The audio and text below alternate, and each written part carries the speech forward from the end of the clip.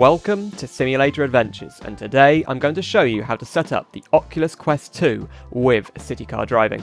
I made a couple of videos in the past on city car VR and lots of people have asked me, how do you set up the Quest 2 in the game?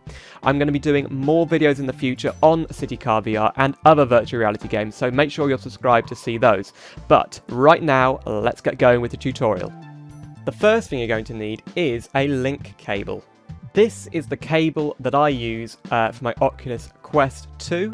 Now, you don't have to buy the link cable, which is really expensive. You just need a USB-C cable, specifically one that is capable of doing USB 3 to USB-C. Now, I use this one. It's 10 feet long, which is about 3 meters. Any more than that, and people say that the ability of the cable to transmit data decreases, so any more than 3 meters I wouldn't really recommend it. You can get 5 and 7 and 10 meters I think even, but 3 meters is the sweet spot basically. I'll leave a link to this cable down in the description below, but there are lots of other options out there. This one's only 15 or 16 pounds, so that's not too bad, but there are other options out there, but this is the one I use and can recommend. You're also going to need the latest Oculus software, and you can download that from the Oculus website. Now, plug your USB cable into your Quest. There you go. And we need to go to Devices. Now, my Quest is already set up, but what you need to do is go down to the bottom, or it'll come up with Setup once you've plugged it in. And as you can see here, just click Continue. We're going to check the cable connection. There you go. It's going to test this to see whether your cable is a good enough link cable for your Quest. 3, 2, 1...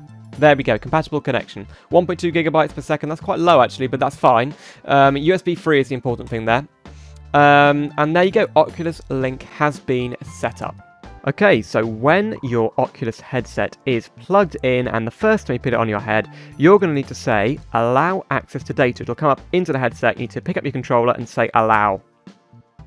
There you go, wait a little bit, and it should say, enable Oculus Link. You're going to want to do that, click enable. Now, take a little time.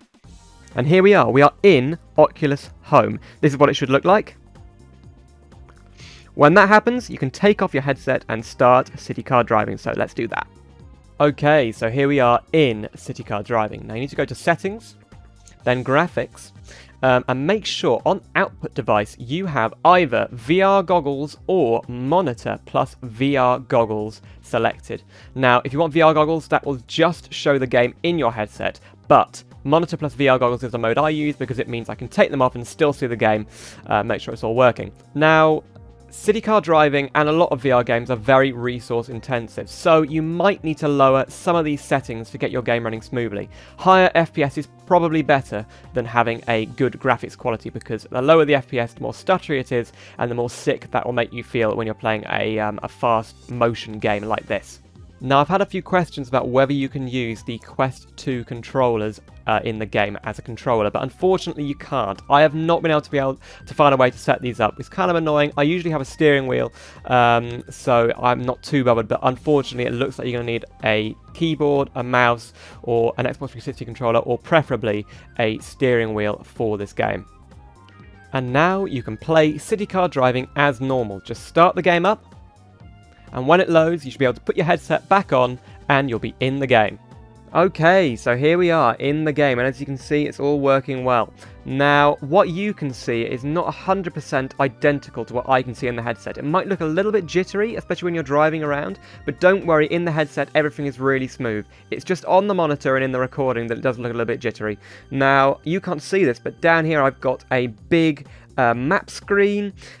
In the window I've got you see, you can't see it on the monitor, but in the window I've got a direction heading, so it says north, and yeah, it's just working really well. One thing to note though is that you cannot actually change the view in VR mode. It's really annoying, you're stuck in the car, but that is how to set up the Oculus Quest 2 with city car driving. So that was how to set up the Quest 2 with city car driving. If you found this video useful, make sure to give it a like and also subscribe because it really helps me out. If you have any problems, any questions, let me know in the comments down below, and also come and join my Discord server. There's monthly giveaways, it's just a great place to talk about sim games. So yeah, Quest 2, loving it, city car driving, absolutely loving it. We're going to be doing more of that in the future.